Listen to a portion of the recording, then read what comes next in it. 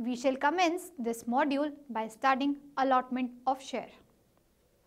Allotment means distribution of share among those who have submitted written application.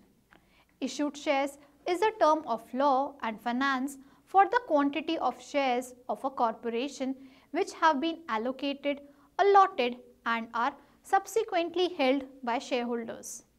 The act of creating new issued shares is called issuance, allocation or allotment. Allotment is simply the creation of shares and their transfer to a subscriber. After allotment, a subscriber becomes a shareholder. The number of issued shares is a subset of the total authorized shares. It is that amount which the board of directors and or shareholders have agreed to allocate. After studying this module, you shall be able to allotment of share, condition of allotment of share, procedures of allotment by private companies, procedures of allotment by public companies, penalty for not timely allotment of shares. We will now discuss the allotment of shares. Fulfillment of statutory conditions which need to be fulfilled. The company secretary has to see that the statutory conditions regarding the allotment of shares are fulfilled before the board proceeds to allot the shares. Valid offer and acceptance. There should be a valid offer and acceptance for the allotment to be a valid one. Here, the company is the offertory and the acceptors are the general public. If there is no company to offer, then there would not be any public to accept. Unconditional allotment. The allotment must be absolute and unconditional and also as per the terms and conditions mentioned in the application. The allotment should be unbiased and not according to the caste, creed and religion. It is not that rich shareholders may pay more on the shares and the poor shareholders pay less on the shares. All have to pay the same price on the shares. Next, collection of minimum subscription amount. The minimum subscription amount as noted in the prospectus has been received within 120 days of the issue of prospectus. Next, receipt of application money. Not less than 5% of the nominal value of the share has been secured and has been received along with the applications.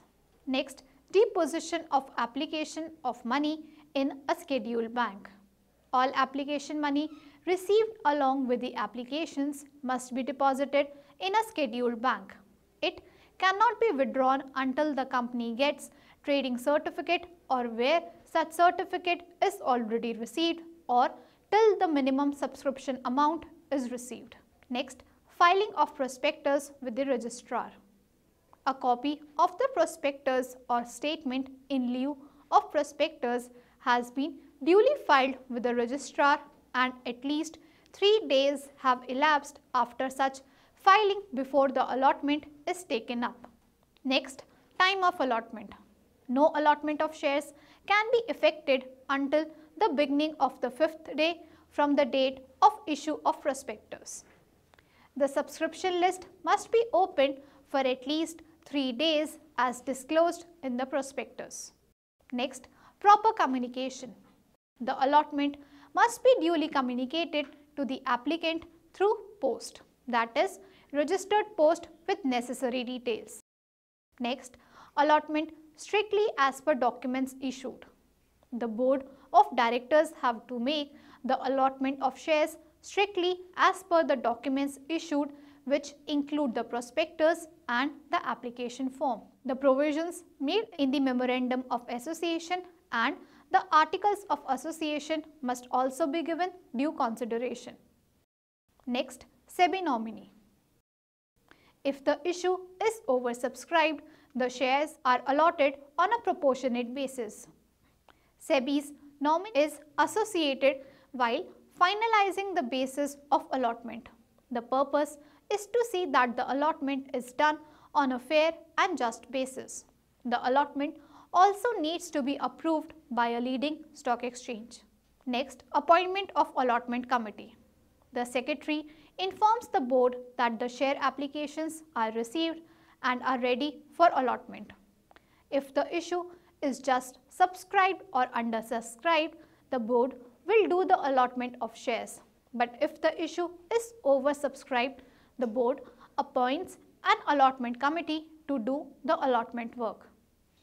The allotment committee will study the problem, prepare a report and submit to the board. We shall now understand the condition of allotment of share.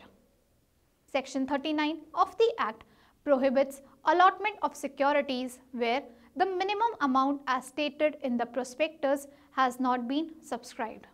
The section further provides that for refund within a given time frame, it provides that all of the minimum amount must be received within a period of 30 days from the date of issue of the prospectus or such other period as may be specified by the Securities and Exchange Board.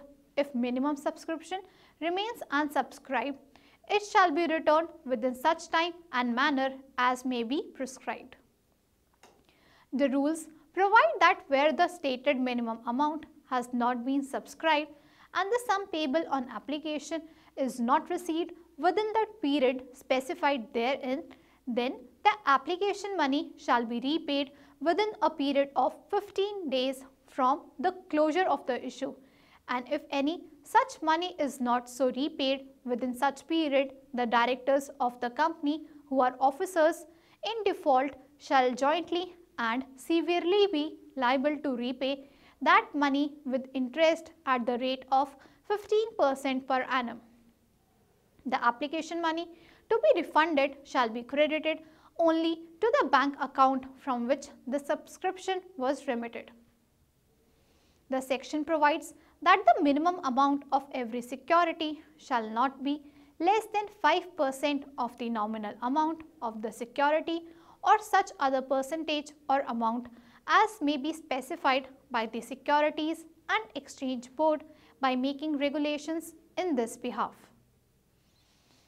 A company having a share capital makes any allotment of securities shall file with the registrar a return of allotment in such prescribed manner.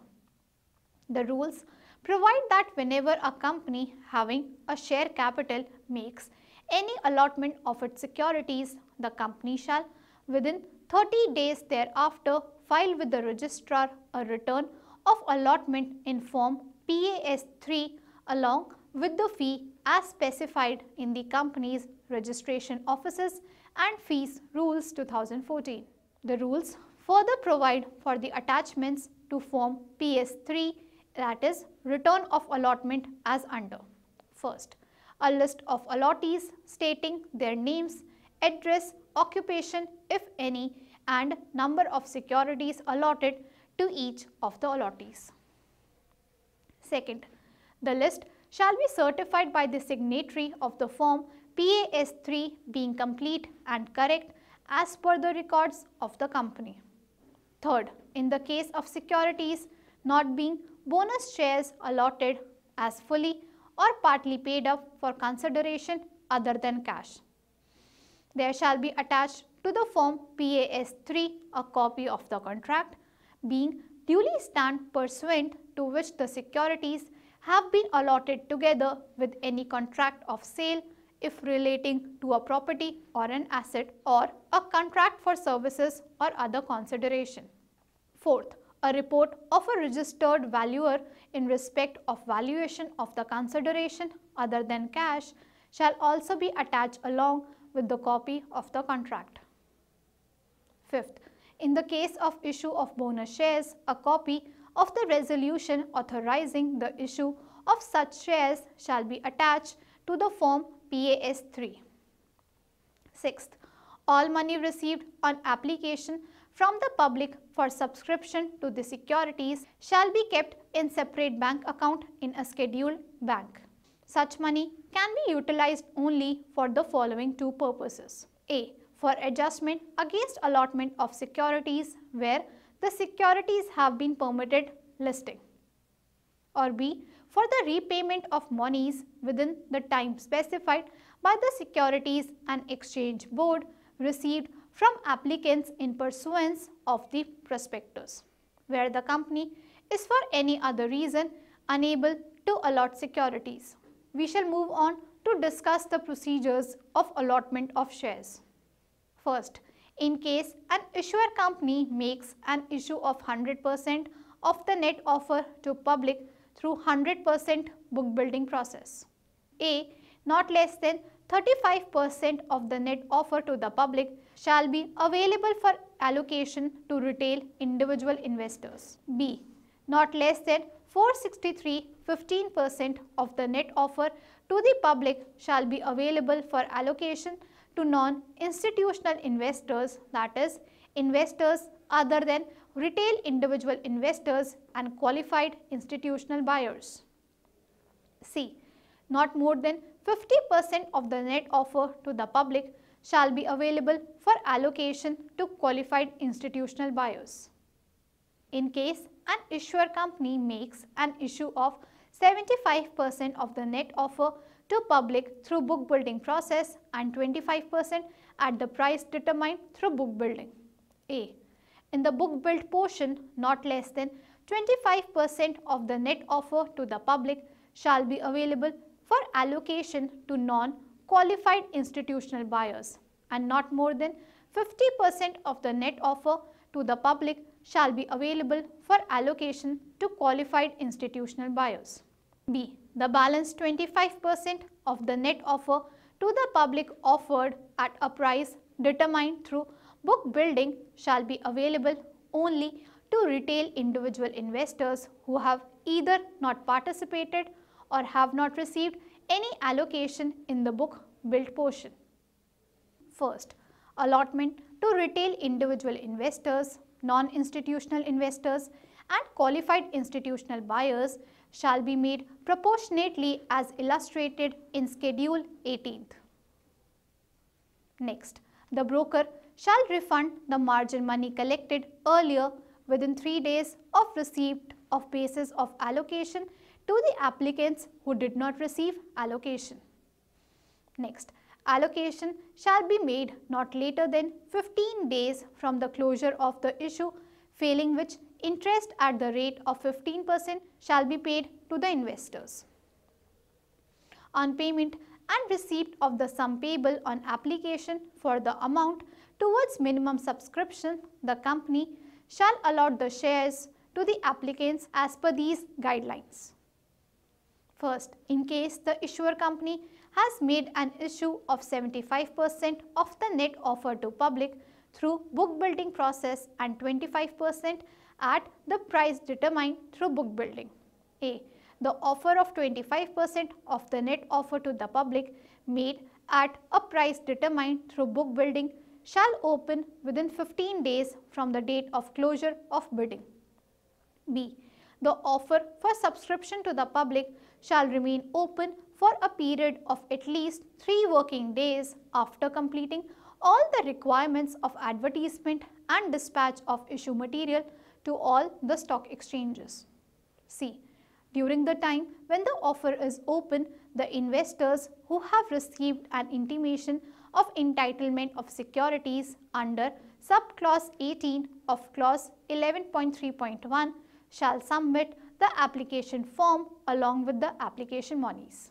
The other retail individual investors who had not participated in the bidding process or have not received intimation of entitlement of securities under subclause 18th of clause 11.3.1 may also make an application. We now understand the penalty for not timely allotment of shares. Time limit for allotment of securities under the New Companies Act 2013.